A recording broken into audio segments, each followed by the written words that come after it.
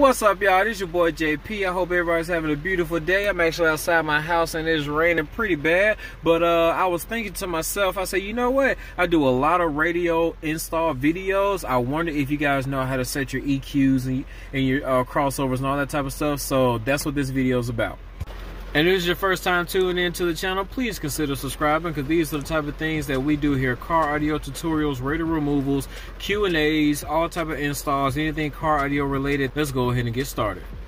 So every radio isn't going to give you all these audio options. I have the Kenwood DDX6706, and it lets me dive really deep into the audio settings, but the majority of your radios is going to at least have your fader and balance, your EQ settings, and some form of crossover. So that's what we're going to talk about. First, let's actually talk about the fade and balance. So let's just say one day you get inside the car and you notice that your music is a little off, like maybe one of your speakers might have blown, or maybe something's just not playing or working right. We can actually fade our music to the front, rear, or balance it to the left or right to figure out which speaker is not actually working. Let's just say it's the right rear speaker that's out. So we got good volume in the front, so we're not worried about that. But if we fade everything to the rear and we notice that it's a little faint, if we go to the left and then hear that, oh, okay, we do have speaker over there, but if I fade to the right, I don't hear anything, that lets you know that your right rear speaker is either not connected or it may be blown. Let's just say you're hearing some rattling inside one of your door panels and you can't figure out what it is. It's not actually the speaker, but there's something inside the panel that's going on. So you might want to fade it to the front on the left side or the right side to make sure that you can pinpoint where that noise is coming from.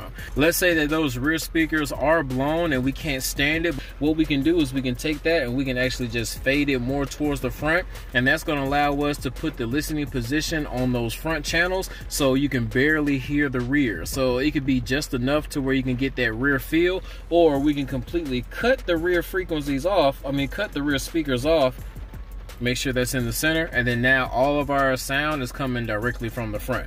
If everything is good, we can definitely go to the center, but that's pretty much what you would use your balance and your fader for. Next, let's get into our EQ.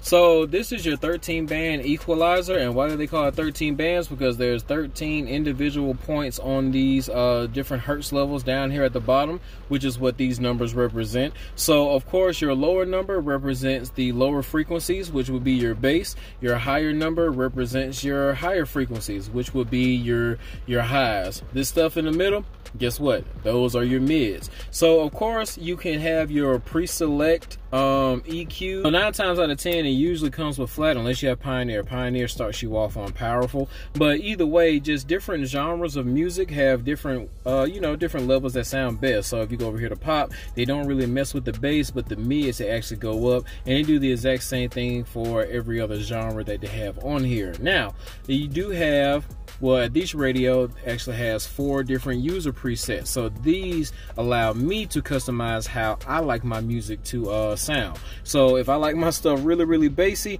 I can take my lower hertz and go straight to the top, even though I will not do that.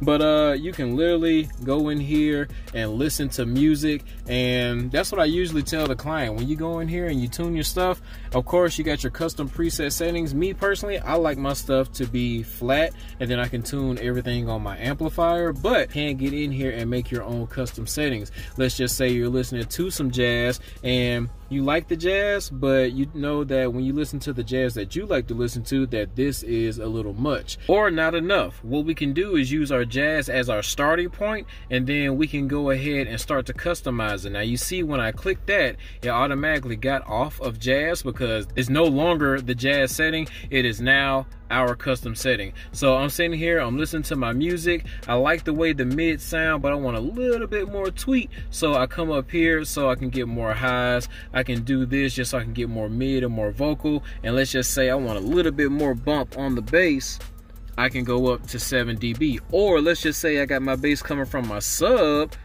I can go down and put that boy on 0, and then now that is saved as my custom setting on when I like listening to my jazz music. Now let's get into this crossover. Now when I go into my crossover, it asks me to basically let the radio know what type of vehicle it's in. A lot of your radios don't have that, so I'm gonna come back to this part and we're just gonna go straight to the crossover part. Now, if you look right here at the top on the sub, it has a LPF, and on the front and rear, there's a HPF. What that stands for is high pass filter or low pass filter. So that basically means that there's a hertz level or a crossover point that we will set to where on the sub side, we are only going to allow a certain amount of hertz and down to come through, and then on this side we're only going to allow a certain amount of hertz and up to go through. Basically, on the front and the rear, we're going to cut out the lows, and then on the sub we're going to cut out the highs. So on this part right here where it says slope, a lot of people don't understand what that is, and I'm gonna tell you exactly what it is right now. Your slope is how many dBs you are losing per octave past your crossover point. So what does that basically mean? Let's just say we don't want our front and rear speakers playing nothing lower than 100 hertz. So we're going to click on front, which is going to highlight our blue line, and we're going to take our cutoff point to 100 hertz. So that's 90, that's 100, and you see it move 2 spots back. So as you can see, we set our crossover cutoff point at 100. But since we have a -6 dB slope, it's kind of wide. So we're still allowing things 100 hertz and lower to come in, just not as much. But if we want this thing to be more of a steep slope to where we're closer to our cutoff point, then we would take that -6 dB and then watch this part of the line go this way to a -24 dB octave, which means once it goes to 100 hertz, it's going more almost straight down to where nothing over 100 barely is coming through. So as you can see, -6 dB, our crossover point is at 100, but it's still allowing some to come through. Not that much. But when we go to -24 dB, we are cutting all those frequencies out. And then you can go to rear, which will highlight your orange, and take that to 100, and then do the same thing. And then go to -24. And then you want to go to your subwoofer. And if you want, you can put your subwoofer on 100 as well, which will bring it more towards the that, and then you can do your slope on that as -24. So it kind of blends, it kind of meshes well together to have the same crossover point, and then have your 24 dB octave kind of go down as well like that. Me personally, I usually get my crossover point at about 80 hertz. That just sounds good to me. For my sub, I usually keep it at about 24 dB octave. For the rear, we go back to 80. Those can usually be at about 18. I'm not really too strict on that for real. That sounds good to me. That's my personal preference, and that's how I usually do my crossovers. Now over here with my radio, if you have Kenwood or some of your Pioneers may do this as well, the radio wants to know what type of car are we in. So you can go to car type, and then you can say, hey, I'm in a full-size car or a sedan. I am in a compact, like a Prius. I'm in an SUV, whatever. And then you can let them know what size is your front speakers by clicking the front speaker and letting them know what size is there. If you have a Ford F-150, then you probably want to go to, doesn't necessarily have truck, but let's just say SUV, and then you want to do 6x8s for your front. It's in the lower door area, and when you click on the rears, you're probably going to do 6x8s in the rears, because those are 6x8s all the way around in the lower door area. And for your sub, you just let them know if you have 10s, 12s, 15 inches or over, and then now it kind of helps the radio understand what type of environment that it's in.